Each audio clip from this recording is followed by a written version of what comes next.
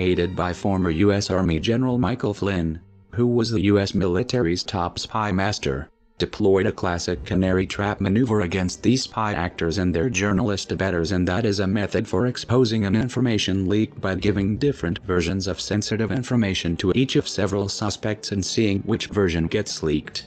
The main bait deployed in this Trump-Flynn Canary trap maneuver, this report notes, was through an innocuous telephonic conversation General Flynn initiated with Federation Ambassador Sergei Kislyak after the Obama regime had placed sanctions on Russia, and that General Flynn correctly detailed the substance of by his stating, "It wasn't about sanctions, it was about the 35 guys who were thrown out.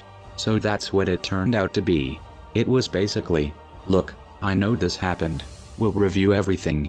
I never said anything such as, we're going to review sanctions, or anything like that." Nearly immediately after General Flynn had talked to Ambassador Kislyak, this report details, the first bird captured in this Canary trap maneuver was the Washington Post associate editor David Ignatius, who built his career on repeating what his CIA sources tell him, and who in his The 12th of January column wrote, according to a senior U.S. government official, Flynn phoned Russian Ambassador Sergei Kislyak several times on December 29, the day the Obama administration announced the expulsion of 35 Russian officials as well as other measures in retaliation for the hacking.